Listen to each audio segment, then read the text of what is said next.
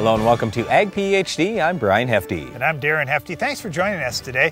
One of the questions we're getting from really around the country this year has been late planted acres. What considerations are there if you're getting your crop planted a little bit later than normal? Another thing as we enter into June that quite often happens is we'll start to see some lodging issues show up, especially as we go throughout the summer. And the question always comes back to, well, why did this happen? I know we had strong winds, but what else can I do to prevent lodging on my farm? We'll talk about that today. Well, we've got a weed of the week that may not be as big of an issue in the fields as it is around your home. We'll explain that coming up later in the show, but first, here's today's Farm Basics.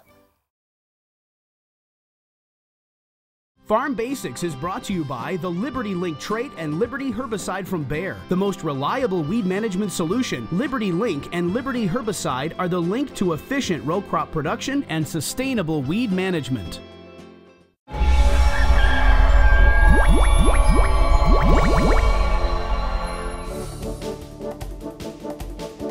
Hail is one of the worst things that can happen to a farmer. Today we're going to talk a little about what farmers do in the event of hail. Well, when you see those storms coming in, many times, like right now this year on our farm, we're hoping to catch some rain out of it, but not any of the solid frozen rain called hail. Hail can definitely be a big issue as we go through the season. Now, early on this year, we had some corn that we lost basically to a freeze, not from hail, but it was short enough. It was only 2 leaves out of the ground and it's only a couple inches tall that the growing point was still below the ground. If hail comes that early in the season, we aren't as concerned because, well, so what if we lost a couple of leaves? It's no big deal. Yeah, but here's what this all comes back to. Where is the growing point on the plant? With grass plants, typically the growing point is still going to be below the ground and protected by the soil and other leaves, and basically all the future leaves that are going to come out. So until that corn plant reaches about 6 to 8 inches tall, the growing point will be below ground and pretty well protected. In other words, if the corn plant is not 6 to 8 inches tall and it gets hailed off completely down to the ground, the plant's probably still going to live, no problem. The difference here is when we talk about broadleaf crops, like soybeans for example, all the growing points are above ground as soon as that plant emerges from the soil. So if that plant gets clipped down to the ground and nothing is left, well, that plant is completely dead. So it gets to be a lot of question once you have some hail, just assessing how many of these plants are going to be alive, how many of them are going to die. Are there areas of the field that we would need to replant? Is it sporadic enough through the field that we've got a good enough stand we can keep it? Yep, so that's the first question. The second question is, all right, let's say the crop is bigger and we just have some hail damage. How much did that really cost me as a farmer? And that's usually when you call the insurance company and the adjuster comes out and then he'll rate your loss and he'll say, well, it looks like you only had a 6% loss here. And you say, what? It's gotta be more than that because my crop looks terrible. I have to have had more loss than 6%, but here's what the insurance adjusters are looking at. And this is one of the things Darren and I learned years ago. We went to an Iowa State University seminar down in Ames. We were young agronomists just trying to learn some things. And we got to Iowa State's farm, their research farm, and we saw this machine. And I said, hey, what's that? And they said, well, that's our hail machine. What? A hail machine? Yes, it's basically like an ice maker, and they would shred this ice and shoot it at the crops, simulating hail. And because of that, and because of the work that other universities have done, we now have a real good idea at all different stages of crop how much actual loss there will be. So the big thing at this point is figuring out what stage of growth your crop was at. Then take a look at one of these online calculators, whether it's Iowa State's, if you want to search for that on the internet. I know Nebraska has a good one, and I'm sure maybe there's a state closer to where you're at that has a good estimate of how much yield you could have potentially lost due to some hail damage at various growth stages. So you kind of figure that out. Let's just say, for example, that you've lost 50% of your yield potential. Normally it'd be 200 bushel corn. Now you're only going to get 100 bushel corn. Then the next thing would be, all right, if I replanted today, what kind of yield potential would I have? Certainly, it's much less yield potential than if you would have planted during the ideal planting window. Maybe you say, well, I'm only giving up 10% yield by planting this late. All right, if you've got the chance of a 90% yield versus a 50% yield, you may want to replant. But if you say, goodness, I'm giving up 50% of my yield potential because I'm planting so late in the year and I'm going to have to plant earlier maturities and it's going to cost me all this money to do the replant, it may not be worth replanting either. So this is what farmers are looking at. And again, again, they'll use these hail charts. This is what the insurance companies use. But any farmer that has hail, he wants to assess what the damage is, look at how much that's going to cost him, look at what he can potentially gain by replanting today, and what insurance is going to pay, because insurance will typically offer something different. If they say, well, look, we're going to zero out your crop, we're going to give you 50% right now, we're going to give you cash today, whatever it is, or we're going to just take it to harvest, see how it turns out, versus, hey, we're going to wipe this thing out, give you X number of dollars, and then you get to replant. So those are the decisions that the farmer's got to weigh out all the time, and we don't necessarily know what the rest of the season's going to bring, but the great thing is with crop insurance today, at least the farmer does have some protection for hail in most cases. Well, you know, Brent, I wish I had that hail machine and we could go right in between the rows and wipe out our weed of the week. Can you identify this tough weed? What's next in weed control technology? Roundup Ready 2 Xtend soybeans will provide tolerance to dicamba and glyphosate and will be built on the Genuity Roundup Ready to Yield trait. See them in action at extendfollowafield.com. The Case IH Spring Sales Event is on now, making it a great time to get the equipment you need for this season. With 0% financing for 60 months on all Farmall and Maxim Series tractors, as well as our complete line of hay tools, you can turn everyday chores into everyday savings. But hurry, the Spring Sales Event ends June 30th, 2014. For more information, ask your local Case IH dealer or go to caseih.com/special offers. A farmer's attention to detail is what makes the difference. You take the time for service management because you know how vital it is to your operation. You service your field like everything else because soil sampling makes all the difference and gets the results you want. Download the app Soil Test Pro and start grid sampling today. Keep your farm growing strong. The more you test, the more you know. If you could see how nitrogen loss causes yield loss, you'd fix it. So fix it right, with the stabilizer proven to reduce all 3 ways nitrogen escapes. Nutrisphere N Nitrogen Fertilizer Manager.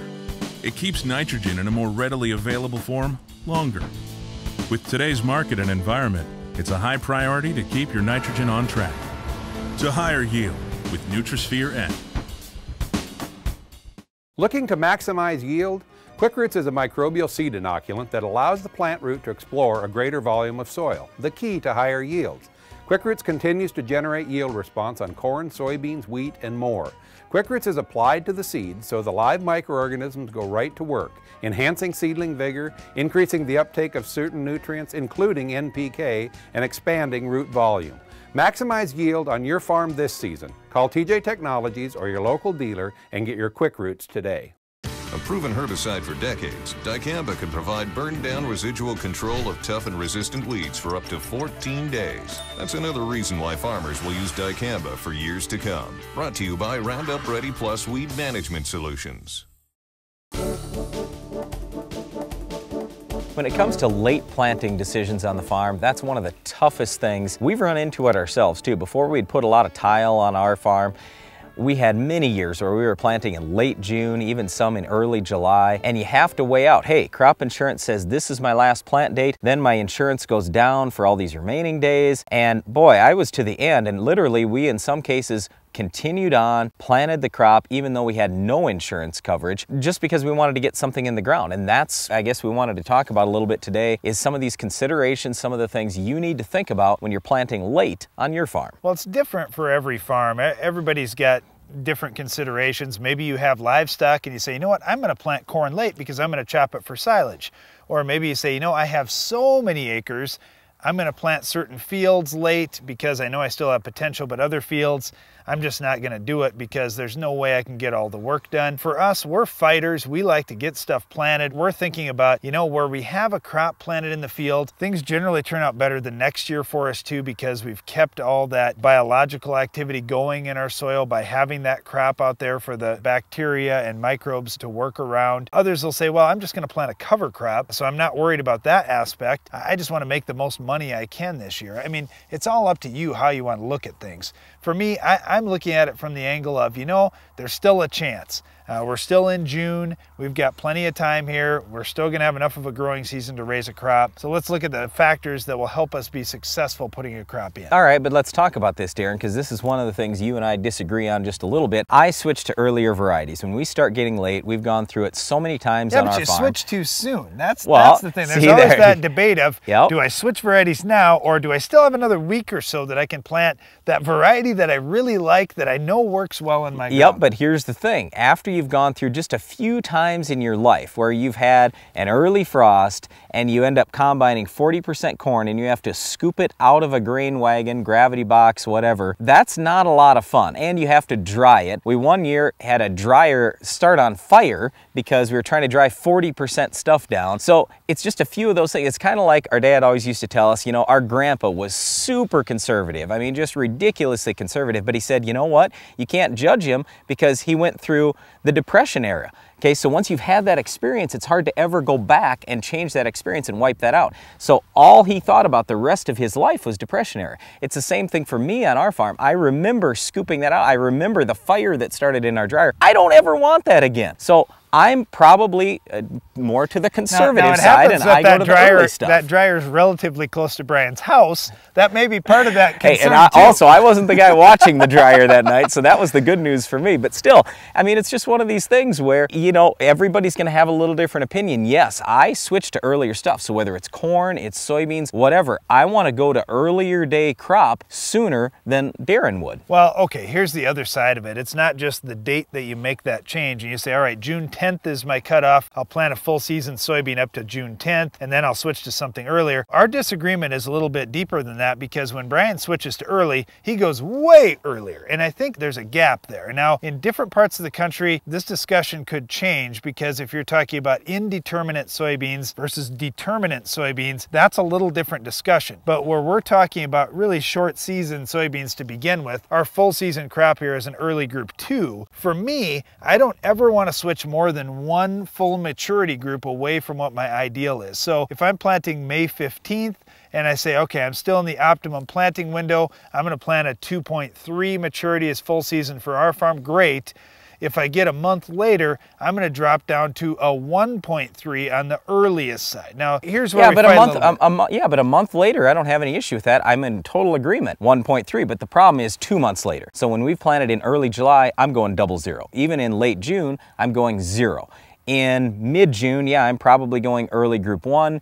And that 1st of June to the 5th of June, I'm still pretty comfortable planting a late group 1 to an early group 2. So that's kind of how we move things on our farm. I agree, if you're just a month later, probably one maturity group is fine. But when you're a month and a half to almost 2 months later, I think you got to go down 2 maturity groups. All right, now when we're talking about corn here, it's a little bit different discussion too. We need to accumulate heat units with the corn. With our early maturing soybeans, they're going to mature based on the day length shortening. So we start planting in July. I mean, those beans barely get up and they're already starting to flower and go into the reproductive stages. With our corn, we've got a lot of heat units we have to accumulate before we can get to those reproductive stages. And like Brian was talking about, 40% moisture corn, yeah, if we plant a full season corn in mid-June, we're going to be in trouble because we're going to get our first frost normally in late September, early October, and we're going to be in trouble. So what we've typically done is gone to shorter season crops, soybeans in particular. So we abandon corn once we get into, you know, around the 1st of June. That's pretty much for us in our area in southeast South Dakota. That's when we abandon corn and we just say, look, we're planting all soybeans from this point out. And that's not a bad deal this year because the soybeans are actually dollaring out fairly well, potentially anyway. But to your point, when you're going to plant super late and you're planting a really early variety, it's only going to get up a little bit in our area of the country, then it's going to start flowering and potting and everything else. That's typically when drilling is going to pay a little bit more than having a wider row spacing. All right, so I think, yeah, that row spacing is something where we want to capture all the sunlight we can, so a narrower row when we're planting later is a good thing. The other thing is fertility.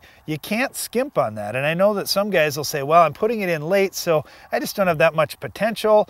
Okay, that may be true. Maybe you don't have 200 bushel corn potential, but on your soybeans, planting them in early June, you really haven't given up much at all in yield potential. You need to be putting a full dose of fertilizer out there. You have to be realistic with your yield goals, but don't say, well, I'm only going to put half the fertilizer out there. Then you will only get half the crop. It's not just the fertility, it's everything all season long, because a lot of times guys will plant stuff a little late. They plant their beans mid-June, and then they say, well, you know, I just scabbed the crop in, so I'm not that worried about weed control or bug control or disease control. And then, yeah, they really do have a disaster and they end up with 25 bushel beans. You still have to continue to look at return on investment with each individual thing you do. When Roundup costs $3, $4 an acre, I mean, you only have to kill a few weeds and you were able to pay for that. When a full dose of insecticide for soybean aphids is $2 an acre, you don't have to have many bugs out there, even with late planted beans, to make that pay. Same thing with disease. I mean, if you end up with a wet summer, I mean, why do you think you're planting late? It's because it's wet. You probably have root infection right away, and you probably have leaf diseases happening later in the season as well. So fungicide most likely is going to pay, even though your yield potential now is only 40 as opposed to 60 if you plant it early. And you're right, if you do have fields that are too wet and that's what's causing you to be late, you need to look at improving your drainage in that field. And I know a lot of guys will say, well, I'll just have to wait till fall to address that. I know we've already been talking about this a little bit this spring on Ag PhD. You've got to get out there in season and do some drainage tile, because let's face it, on those spots in your field that really need the drainage, you're not going to hurt your yield at all running over just a little bit of crop trying to put in some tile lines. We have never seen that show up on our yield monitors, that we've hurt yield doing that. So once again, if you're ending up in a situation where you have to plant the crop late, I guess the number one thing I want to stress to you is don't get all emotional about it. Just make it a business decision. Once emotion enters in, then you start making bad decisions. So just take your time, step back, take a deep breath. It's not the end of the world. In most cases, you still have some potential to make some money on your farm. Just take your time and do the right thing for your operation. Check with some other farmers, check with some other agronomists, see what's worked in your area. And then, like we say, usually late in the season with soybeans, you want to move down in maturity a little bit. You also want to plant narrower rows and treat your beans pretty well. You still have pretty good potential even planting a month past your normal optimum date. One thing that's good about late planting is a lot of times those cool season weeds, you've got to wipe them out with some tillage or with a burn down, but those late emerging weeds like our weed of the week could still be popping up. We'll show you how to control this tough weed coming up later in the show.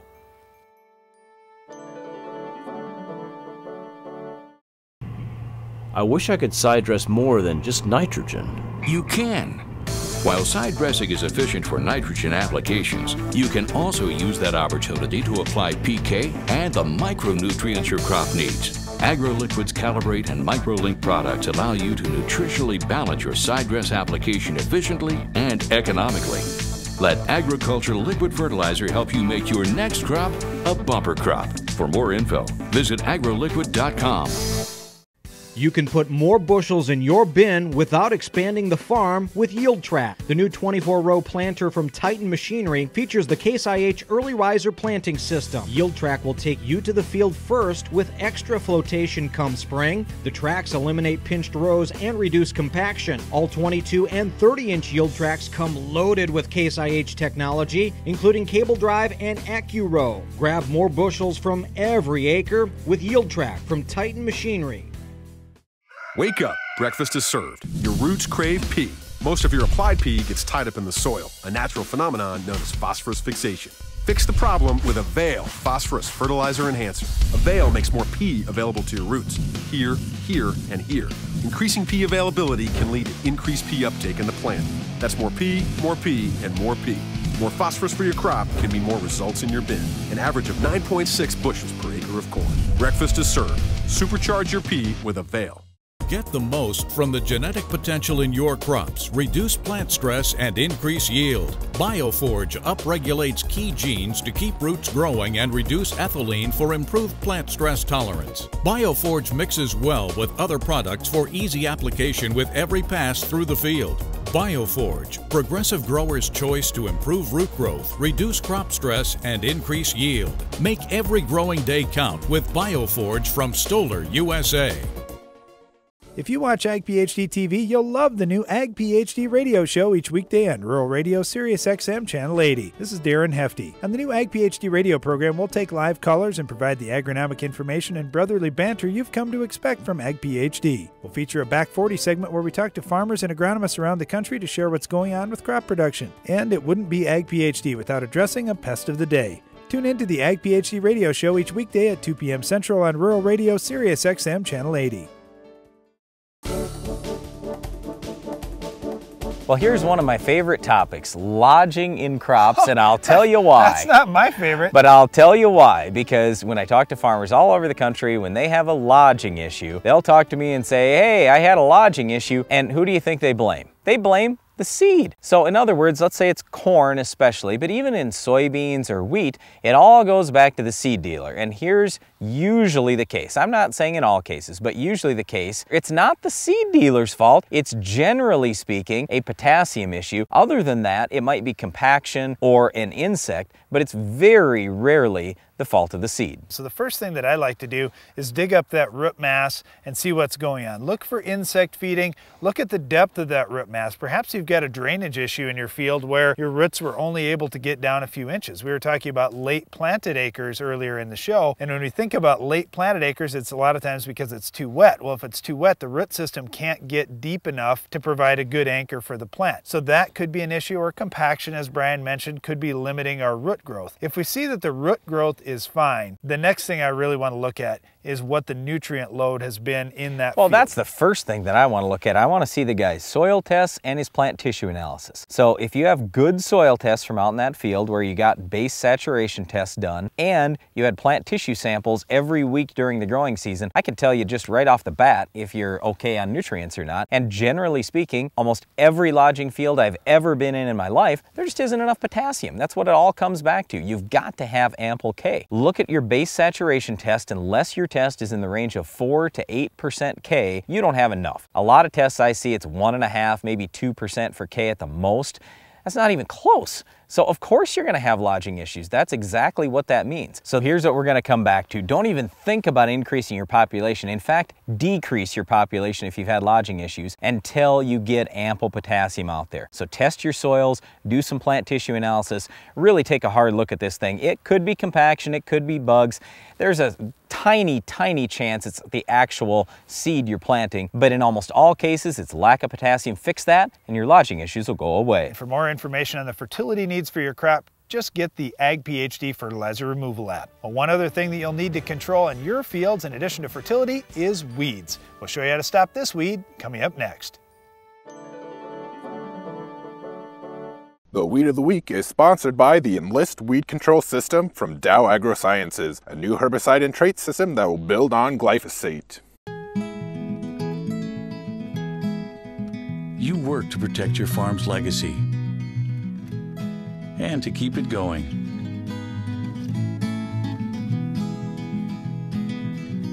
Introducing the Enlist Weed Control System, an advanced herbicide and trait system that will build on glyphosate for exceptional control of tough weeds. The next chapter begins.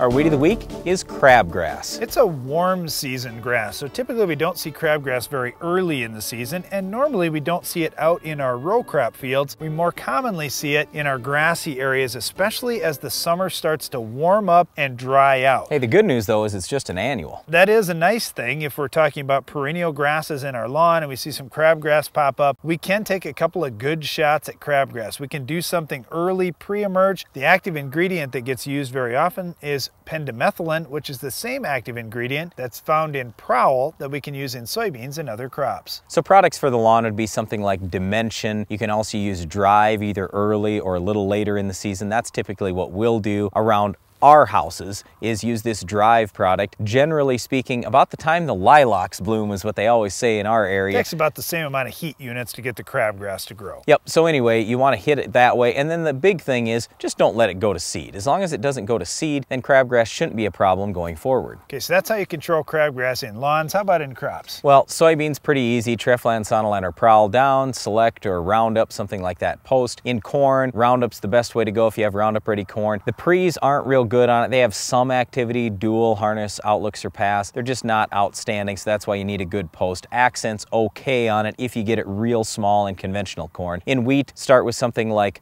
Prepare early on, and then the grass killers are okay later on. It's just we don't really worry about it that much because wheat's an early season cool grass, so you're going to choke out the late season warm grass, crabgrass. That's all the time we have for this week's weed, but Iron Talk is coming up next. Iron Talk is brought to you by Case IH. What are farmers doing to feed the planet? They're using Quadtrek technology, soil management, and planting systems from Case IH to foster a better growing environment that maximizes yield potential. Visit caseih.com to be ready.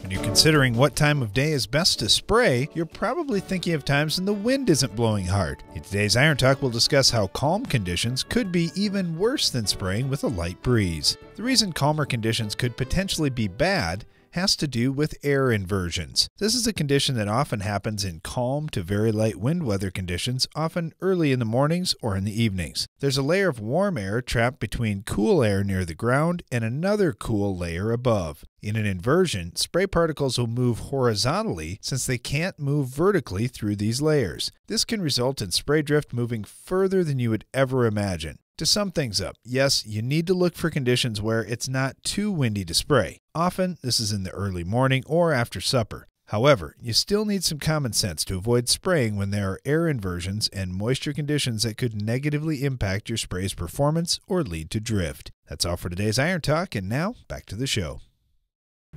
Can I grow my crop without the expense of fertilizer additives? You can.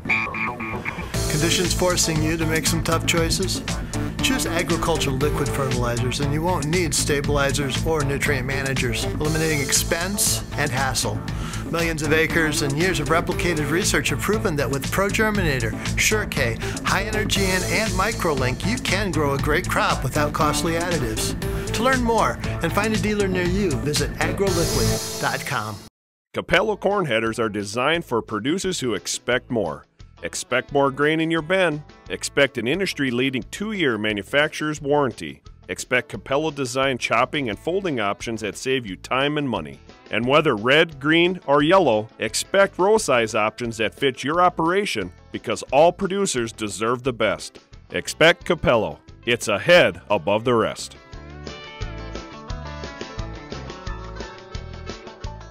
The math for getting higher yield potentials is simple.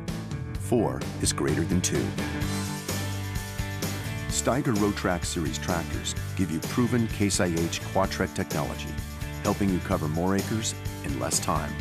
And with 4 independent oscillating tracks, you'll also minimize ground pressure and compaction for a better growing environment, all of which adds up to higher potential yields. The world of farming is changing. Be ready with Case IH. A farmer's attention to detail is what makes the difference. You take the time for service management because you know how vital it is to your operation. You service your field like everything else because soil sampling makes all the difference and gets the results you want. Download the app Soil Test Pro and start grid sampling today. Keep your farm growing strong. The more you test, the more you know. Closed captioning for Ag PhD is sponsored by Norwood Sales. The all-new S-Cube commercial tender is the only tender on the market with poly tanks, giving you the capability to haul seed, fertilizer, water, or liquid fertilizer. Each cube can hold 300 units of seed, 2,000 gallons of liquid, or 300 cubic feet of fertilizer. Options include full functioning wireless remote, stainless steel conveyors, and self-contained hydraulics. Get yours today at Norwood Sales. That's all the time we have for today's show, but for more agronomic information, be sure to tune in to Ag PhD Radio each weekday at 2 p.m. Central, 3 p.m. Eastern on Rural Radio. That's Sirius XM Channel 80. Don't forget to tune in to Ag PhD TV next week for another Weed of the Week, Farm Basics, Iron Talk, and a whole lot more. I'm Darren Hefty. And I'm Brian Hefty. Thanks for watching Ag PhD. American ethanol is made primarily from corn. Did you realize that the type of corn used for ethanol and livestock feed is much different than the sweet corn on your dinner table? For more information, visit the Responsible Nutrient Management Foundation at rnmf.org.